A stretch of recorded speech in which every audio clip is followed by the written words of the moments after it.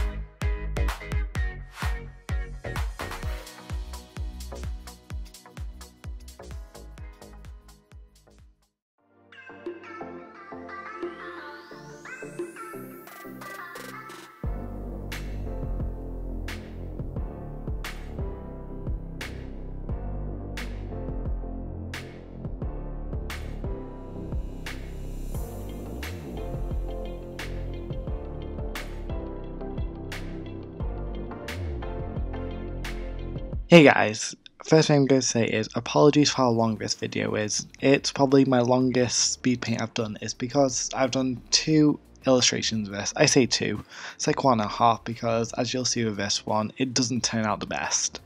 But yeah, I'm going to try and keep this voiceover short and sweet as I haven't got really much to say but I don't really explain at the end of the video, so whatever I don't say now I probably will mention at the end, so don't worry, it's not like I've forgotten anything.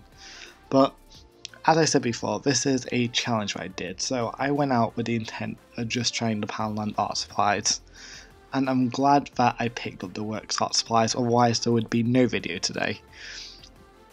This was a real challenge for me trying to use these supplies as they're just so not art supplies, they're definitely made for kids and you can tell by the quality of them. I guess it's fun to use for like sketching or doodling or whatever, but to try and create actual illustration is such a challenge. I didn't think it'd be this hard. Like, I was going in strong with these markers and I thought these were going to be the key to saving this illustration. However, I would slowly realise I was wrong. When it comes to the dragon, I apologise for the horrible mess and colour scheme used in it. It's just so bad. I couldn't do any shading at all, so I had to shade with the markers, but then they just kind of like ate the paper away, and so I then tried to shade with the crayons, and that was a mess in itself as crayons are such a weird thing. Crayons can either bring out a nice smooth quality line, which is what I was wanting, or it can be quite scattered and just be very messy, and that's what happened this time around. And so it was definitely an experience trying this. I'm glad I tried it because I know I've always wanted to try this challenge, but I know that I'm never going to do this again, or especially with these Poundland art supplies. I'll try it with some other brands like Crayola. I feel like that'll be a better shot at it, like the Super Tip markers I feel like would be a better shot. And on the topic of Super Tip markers, I went out with the intent of trying to find like the Crayola art supplies, like the Super Tip markers, the watercolours if I could find them. I don't think they do them in the UK, or like the coloured pencils. And I couldn't find them anywhere for my life. And then literally 2 days later after I recorded this video, so it's like a week ago, as it's taken me a while to edit and record all of this as it's such a big video. But I remember I was in Tesco getting my lunch for uni and I saw there both the Crayola Super Tips, there's only 12 colours I think, as well as the Crayola coloured pencils, and that just made my blood boil. I was like, God damn it, why are these here? I tried looking for you everywhere in all the main shops, and where were you? You're in small little Tesco's right by my uni. So it's just going to show you, if you try searching hard enough, you will find it. It's just going to take a while. So yeah, if I do this challenge again, it will be with the Crayola art supplies, or with another brand that's better. I might try like WH Smith, like I've already got the coloured pencils for it, so is it still a challenge because I've already used it before? Well, yeah, I used them in high school. I haven't really used them since, and it'll be a bit hard to go back to it because I'm so used to professional quality now.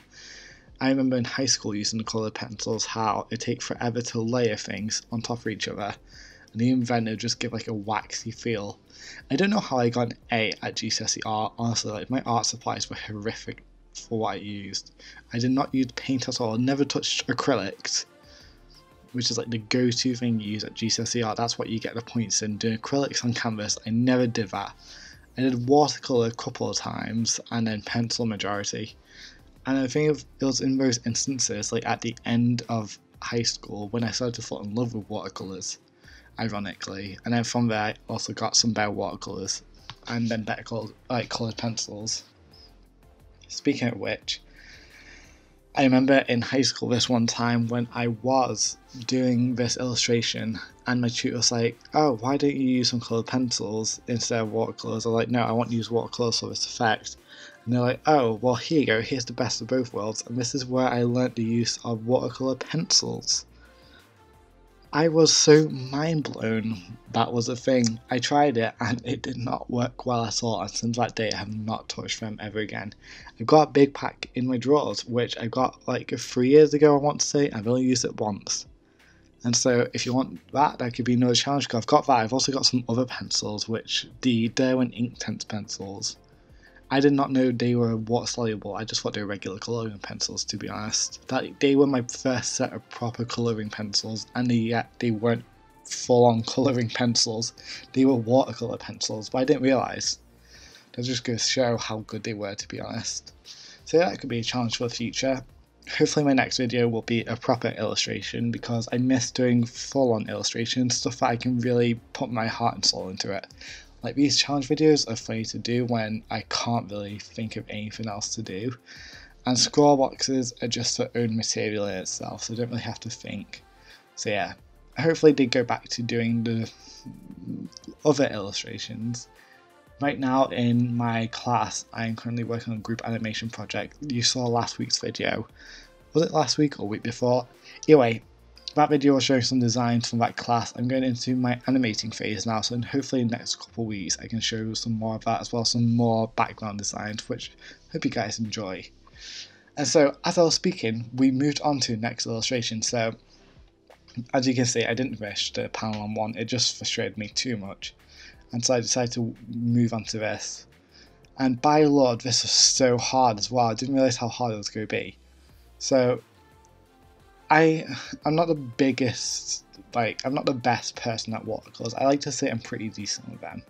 However, these were so hard to work with. I don't know why. I think it's more I just became kind of snub. Snub, is that a word? A bit up.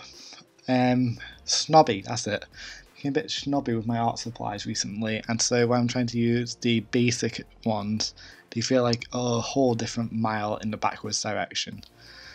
It's not to say that these are bad. As I'll say at the end of this video, they're not bad in any way, it's just not what I'm used to. However, if you gave me these and told me these are what I only had to use, over time I would get used to them, because it's just more about finding a technique and how to use them. Like, I know how to use my watercolour supplies because I've used them for ages. And if I had to do that with these, if I had to give up my watercolours for some reason, I would still use these. So not the worst in the world, but not the best either. And one thing I need to apologise for as well, if you see the camera shake a lot, for some reason this day my tripod kept on falling over, which was ridiculous, and it was just annoying me. I wish I had an overhead set up proper with like arm clamp and everything. I really should invest in one, but it's expensive and I don't have money, and yeah, that's it. Speaking of which, of money, I don't know why it's just reminding me, but Sword and Shield comes out next week. Who's excited for that? As you can see, probably from when did I do this video? Was it like 3 weeks ago? The Sobble watercolour speed paint, as you can see from that, I'm pretty excited for it. I'm not the biggest huge advocate for Pokemon, but I've always been a fan of the series, and that's because I never had the 3DS line or 2DS line. So I had the Pokemon games when on DS Lite, but when they became to 3DS and whatever, I never had that system, so I kind of missed out on a couple of years. But now I've got my baby, my Switch. I'm so excited to get the Sword and Shield collection. I've actually pre-ordered the big bundle. As I was saying, I've actually pre-ordered the big bundle, which includes both Sword and Shield games, as well as a steelbook case and this figurine. So I've pre-ordered this for my boyfriend Tom, so that we just wanted to collect this item. I want to start collecting game things because my inner gaming side came out, and one day I hope to have like a little gaming room that I can put all these in, and whatever. Plus, with this, it's the same price as buying 2 of the games, as we would go buy Sword and Shield separate anyway, so that we had both games and could trade with each other. So we just thought, why not? Why not do it? The only downside to it, with this, so in total there's 3 different steelbooks you can get. You can get a steelbook with the Sword pre-order, you get a steelbook with the Shield pre-order, and then you get another steelbook for the Sword and Shield pre-order. And so I've gone for the Sword and Shield, so I've only get one of them. And I would really like to get all of them. That might be a quest one day, just go on eBay, find the other steelbooks, because it would be a nice little collection.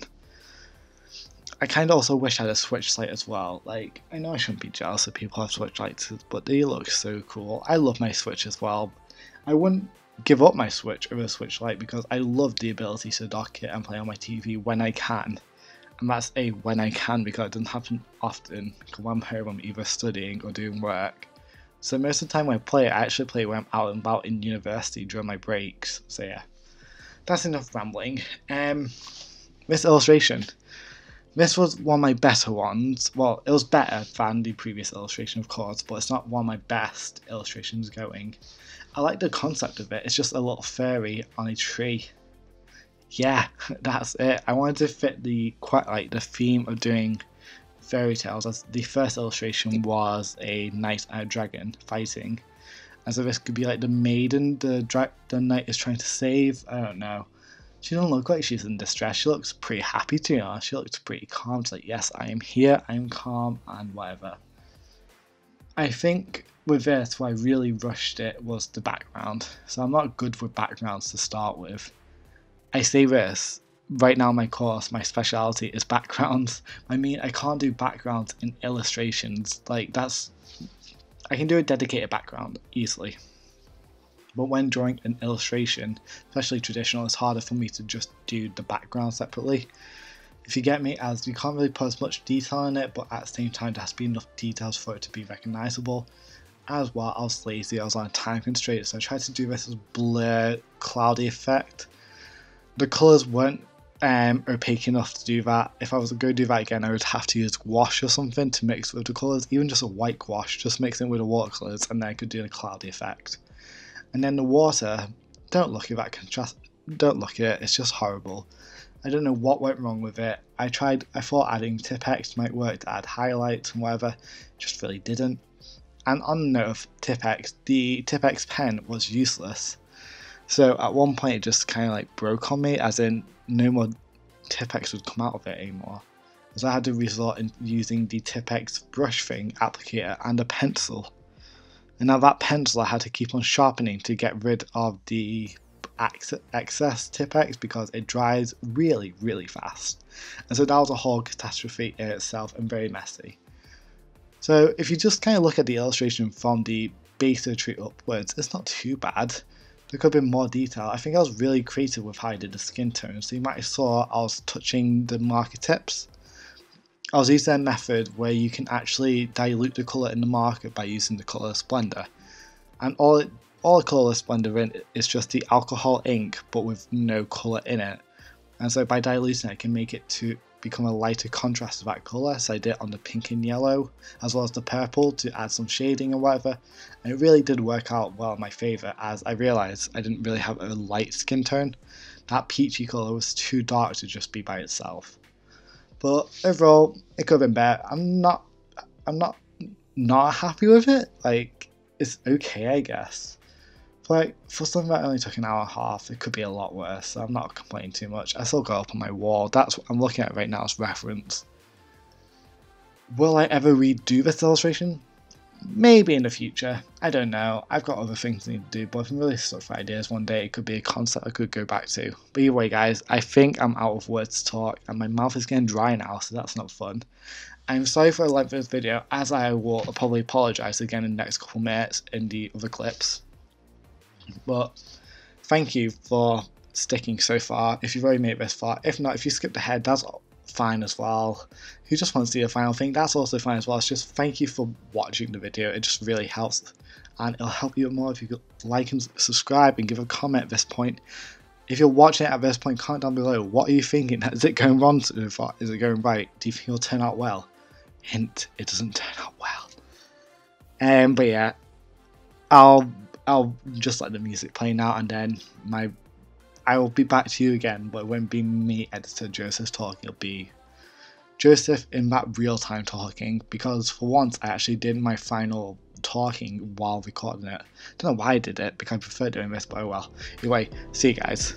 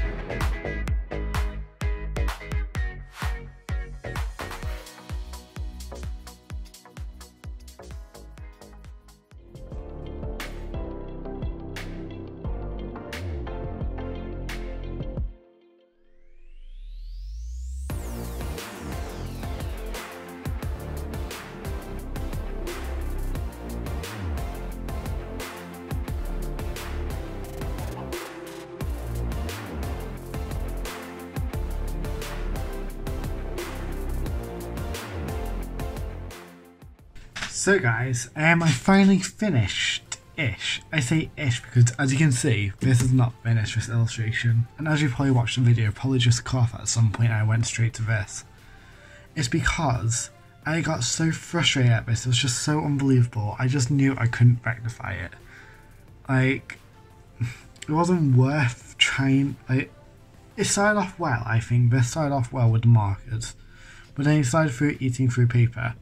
Then following that, I had to use crayon on top of it to try and get shading. It just didn't work out well. I thought the dragon was going to save the illustration because that's the main figure point, but when that turned out like poop, then just kind of gave up on it. And should I have? Out of the cheap art supplies though, what I really did like were the colour changing markers. As for this here, I didn't have a grey marker. I had a blue one which changed into a grey, which was really cool. But besides that, the rest of the stuff was pretty naffed. They are made for literally kids. Like, the Paladin art supplies are for kids. They are for people who like have 3-4-year-olds, toddlers who want to mess around with crayons. For crayons, they're good I guess, but I don't really know what good crayons are like because I don't use them. So yeah, I got so frustrated at it, and I think this in total took me like an hour and a half to do with blending and stuff. It was just annoying me. So after I got through that, I just decided to move on to this illustration. Now, this is 100% better, like in terms of quality than this. Plus it's finished. However, I'm not most happiest with it, but I think it's because I was using two main mediums in one thing. Plus, I was also on a time restraint. I tried to give myself the same amount of time I worked on this, so about an hour and a half. And I've just gone over, it's like hour and 40 minutes I've done missing. And for that time, it wasn't too bad, I guess. Out of all the art supplies I use for work, it's like the first thing is this paper is really nice. Like, I'm probably going to use this a lot for my quicker illustrations or like more doodle things I don't really care about. The best thing out of everything was these markers. So even though I didn't have many of them, I didn't really use them a lot. The ones I did use were fantastic. But I want to hear your guys' thoughts. Are you from the UK? Have you used the Works art supplies before? Or if you're in America, what are the cheaper art alternative brands? To wrap up this video, I hope you've enjoyed it. I know it's a long one, but I hope you've enjoyed this long one. I probably won't do another long one like this for a long while. I just said long too many times in that sentence. But anyway guys, yes, if you enjoyed this video, please give this video a thumbs up and subscribe down below. As I said, comment just comment if you enjoyed the video. To be honest, I just like to talk to you guys in the comment section. That's what I really love about it. But until next time guys, keep on being creative and have fun.